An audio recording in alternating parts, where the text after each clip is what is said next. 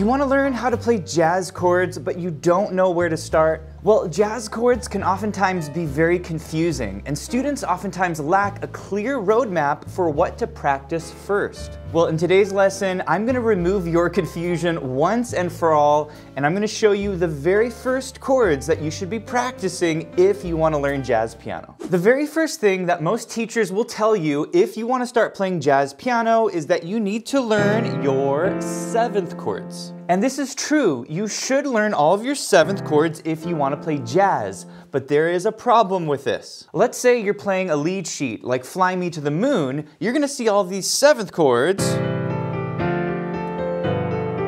And once you learn the chords, you might play the tune like this.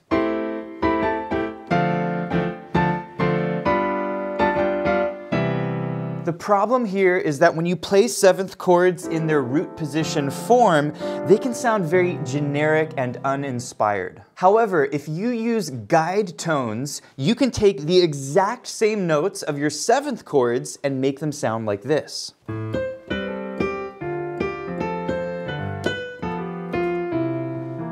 Or the way you look tonight. Here's how it sounds with basic seventh chords.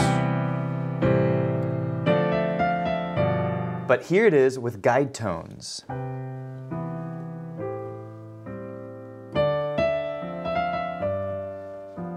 And here's Girl from Ipanema with basic seventh chords.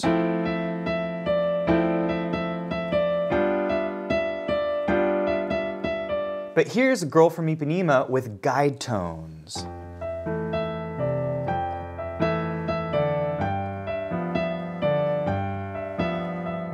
So seventh chords are very important because they give you the basic building blocks of your chord. However, when it comes to actually playing tunes, playing ordinary seventh chords are not going to give you the best sound. Instead, I recommend that you start by playing guide tones to get a really nice sound at the piano. But why do I recommend that you use guide tones instead of some other type of chord?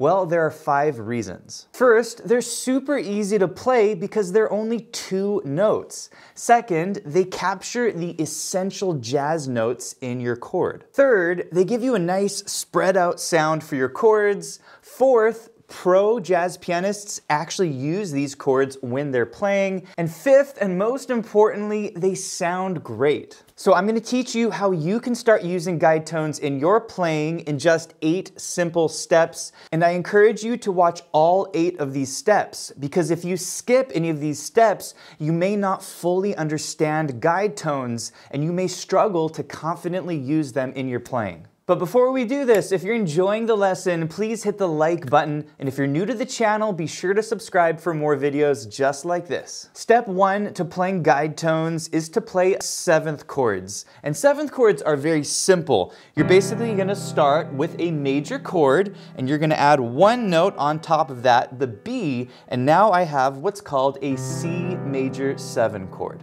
You can easily find the 7th note of a chord by using the major scale. In this case, we have C major, and going up 7 notes. 1, 2, 3, 4, 5, 6, 7, and now we have our C major 7. Step 2 is to learn your 3 primary 7th chords. These are the 7th chords that you're going to see 99% of the time in lead sheets. The first chord is called a major 7th chord, and it's basically a major triad, and we're going to add 1 note by going up to the root, the C, and coming down a half step. The second chord is what's called a 7th chord, or you can also call it a dominant 7 chord. And it's basically a major chord, except we're going to add a B flat to the chord. And this note here is going to be a whole step below the root. The third chord is what's called a minor 7 chord, and it's basically a minor triad, and we're going to add a B flat on the top. So once again, it's a minor triad, and we're adding a note a whole step below the root. Step 3 is to remove your non-essential notes. And so if you start with your C major 7 chord, your non-essential notes are the root and the 5th. Okay, so we're going to remove those 2 notes, and we end up with the 3rd and the 7th. And these two notes are your guide tones, the 3rd and the 7th of the chord. And these are the two notes that actually make the chord sound jazzy. Now you might be thinking, Johnny, why are these two notes the essential notes? Why aren't these two notes the essential notes? Well, the 3rd and the 7th of the chord are the two notes that change the chord quality. And here's what I mean. If you play your C major 7 chord, you have your 3rd and your 7th. But if you play your C7 chord, or C dominant 7 chord, you have a 3rd and a flat 7. And if you play your C minor 7th chord, you have a flat 3rd and a flat 7. In other words, what makes each of these chords unique is the combination of the 3 and the 7. Notice that in all 3 of these 7th chords, the root and the 5th stay the same. So it's the 3rd and the 7th that actually differentiate each chord from one another. Also, when you remove the root and the 5th from the chord, you're actually giving a little more weight to the notes that really matter. And so this is why guide tones both sound good and they're so effective if you want to play jazz. You get some really nice colors without having to add a bunch of other notes to your chords. Now in practice, the guide tones are usually played with a bass player. But if you're playing solo piano, then I do recommend that you add a bass note to kind of lock in each of these guide tones. Step 4 is to learn your 2 guide tone voicings. And a voicing is simply the order that you play the notes of a chord on the piano. First, you have what's called an A voicing. And an A voicing is where you play the 3rd of the chord as the bottom note in your right hand. The second voicing is what's called a B voicing. And a B voicing is where we play the 7th of the chord as the bottom note in your right hand. And it's very important to learn both of your voicings for your guide tones, because when you're playing chord progressions, you're going to end up using both of these voicings depending on where your right hand is on the piano. By the way, I also want to mention that when you play a root note with a guide tone, this is also called a chord shell. And a chord shell is basically a partial chord. So in the case of guide tones, we're taking our C major 7 and we're removing the root and the 5th. I am adding the root on the bottom, but it's a partial chord. There's no 5th in the chord. So you could also call these guide tone chords chord shells. All right, step 4 is to play your guide tones on your other 2 primary chords. And I just taught you how to play guide tones on a C major 7, but what about your other 2 chords? Well, you have a C7 or a C dominant 7. So how would you play your guide tones for this? Well, we're going to remove the root and the 5th. Here are the guide tones. Let's put them up here, and let's put a little root in on the bottom to lock it in, and here's our A voicing. Then for the B voicing, we're going to put the 7th on the bottom, and here's our B voicing. Same with C minor 7. Recall we had this chord earlier. How do you play your guide tones? Remove the root and the 5th. There are the guide tones. We're going to play them up here, add the root on the bottom, lock it in. That's our A voicing, and then you also have your B voicing, which will be here. I also want to mention the best range to play guide tones, because you don't want to play these chords really low, okay, too muddy. You don't want to play them too high, okay, because they're too bright. The best range for guide tones is the mid-range of the piano, and so I recommend that you go no lower than a C3 and no higher than a C5. All right, step 5 is to practice guide tones on common jazz chord progressions. And the most common jazz chord progression is what's called the 2-5-1. It sounds amazing, and it's used on tons of tunes. So we'll start with the basic 7th chords. They are D minor 7, G dominant 7, and C major 7, and then I also like to throw in a little C6 as a substitute chord at the end of the chord progression. All right, let's go ahead and strip out the non-essential notes. So D minor 7, here are the guide tones. G7, here are our guide tones. And our C major 7, here are the guide tones. And then for the C6 chord, you can use these two notes as a sort of substitute for your guide tones. Next, you want these chords to be as close together as possible because you don't want to have to jump to your chords like this. And so what I recommend that you do is that on the second chord, you use an inversion of your guide tones, meaning I recommend that you use the B voicing for your G7 chord. So now we have our D minor 7 guide tones going to our G7 guide tones. It's super close. And then our C major 7 guide tones are super close. And then we play the C6 like this. All right, let's play these chords in the right hand and add the bass note to lock it in. Here's D minor 7, G7, C major 7, and our C6. All right, before I teach you step 6, if you want to do a deep dive on guide tones and you really want to understand how to use them in your piano playing, I recommend that you check out our level 5 foundations learning track over at pianowithjonny.com. In this learning track, you'll learn everything that you need to know about chord shells and guide tones.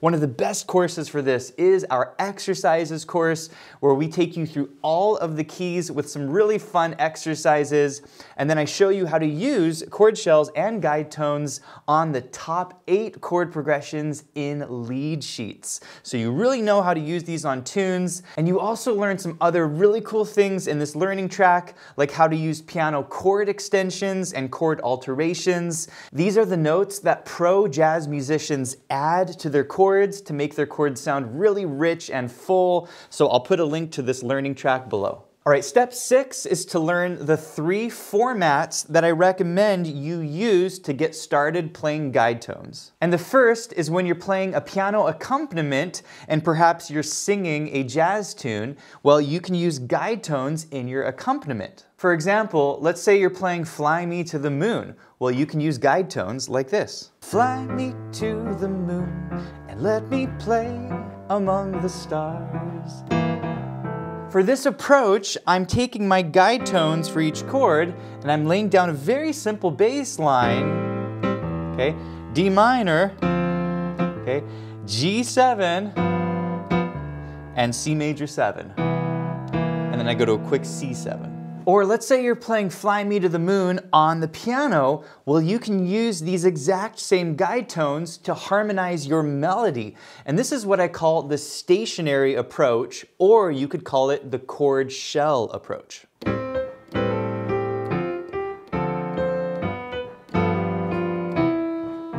So now I have those guide tones under my melody. You see that? So there's the guide tones. And then D minor, there's the guide tones, and then we have, there's the guide tones, and then on the E, we have our guide tones, okay? And then we go to a quick C7. The third format that I recommend using guide tones is what I call the jumping sound. It's also called a stride left hand, and it sounds like this.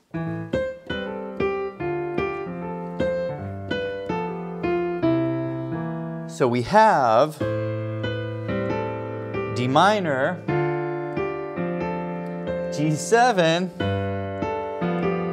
and then C7, like that. By the way, I wanted to mention that the lesson sheet music is downloadable and printable. You can also change the key of this entire lesson with the click of one button with our smart sheet music, so I'll put a link to all of that below. All right, 2 more steps to go and then you can start using guide tones in your playing. In step 7, you're gonna learn an essential guide tone exercise. And if you really wanna be confident using guide tones on any lead sheet, it's essential to work through this exercise because it's gonna take you through all 12 of your keys practicing guide tones. The exercise is very simple. We're gonna practice the 2-5-1 chord progression that I taught you earlier, but we're gonna cycle through all 12 keys. And the way that we're gonna do that is we're gonna start in the key of C major, 2, 5, 1, and then we're gonna go down a whole step to the key of B flat major, okay?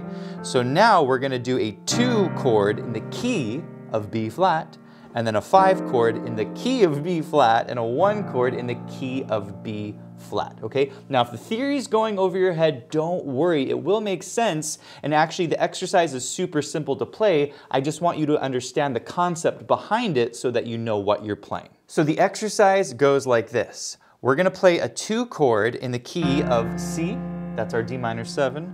5 chord is the G7, there's the guide tones, and then the 1 chord is my C major 7, okay? Now I'm gonna do 2, 5, 1 in B flat, so I'm gonna make this a C minor 7, 2, and now the 5, and now the 1 in B flat, okay? Now from here it's getting kind of low, so we're gonna take it up here and we're gonna do a 2, 5, 1 in the key of A flat. So we shift these down and do the same pattern. And now we're in the key of A flat, okay? And now the same pattern, we're gonna do 2, 5, 1 to G flat. So we have 2, 5, 1. Does that make sense? So you're really following a pattern here, okay? Now we're in the key of E. It's a 2 chord, a 5 chord, and a 1 chord, okay? And then we're gonna end on our D in the key of D. So we have 2, 5, 1, and now we're back to where we started. Now we just cycled through 6 keys, the key of C, B flat, A flat, G flat, E, and D. But there's 6 other keys to practice. So you're gonna do the same exact exercise, but now you're gonna start in the key of D flat, okay? So the 2 chord is an E flat minor 7. So there's the 2, here's the 5, and here's the 1. Make sense? And now we go to the key of B, 2, 5, 1. And let's bring it up because it's getting kind of muddy. So we have 2, 5, 1, that's the key of A. Now the key of G, 2, 5, 1, key of F, 2, 5, 1, and finally key of E flat, 2, 5, 1, and we're back to where we started. You can also practice this same exercise by jumping from the root up to the guide tones. And this is an important exercise if you want to play tunes and you want to practice jumping from the root to the chord. So as a quick example, you could go 2, 5, 1. And now do it in B flat. 2, 5, 1. And you continue the cycle. 2, 5, 1. Okay, and it's also starting to get kind of muddy, so I do encourage you to bring it up once you get past that C. This is C3. You could bring it up. 2, 5, 1. All right, congratulations, you made it to the final step. This is step number 8, and in this step, you're gonna learn how to use guide tones on a common lead sheet, and we're gonna work through the A section of Fly Me to the Moon. So how do you use guide tones on this tune? Well, first, go through each basic 7th chord and figure out your guide tones. So A minor 7, here are the guide tones. D minor 7, here are the guide tones. G7, there's the guide tones. C7, right, guide tones. So just work through each chord. F major 7, guide tones. B minor 7, flat 5. This is a different chord. Here are your guide tones. And E7 is the guide tones. And A minor 7 are the guide tones. Next, you want each of your guide tones to be as close together as possible so that you get some nice voice leading between your chords. So let's look at the first chord, A minor 7 guide tones. It's kind of low, so let's bring it up. We're gonna start here for the guide tones.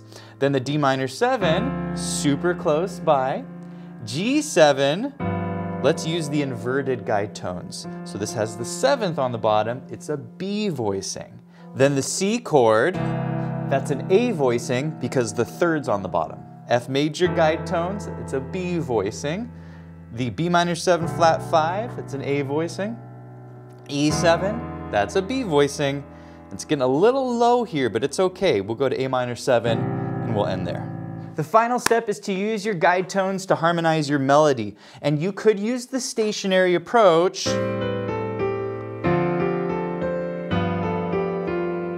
like this, right? You see what I'm doing?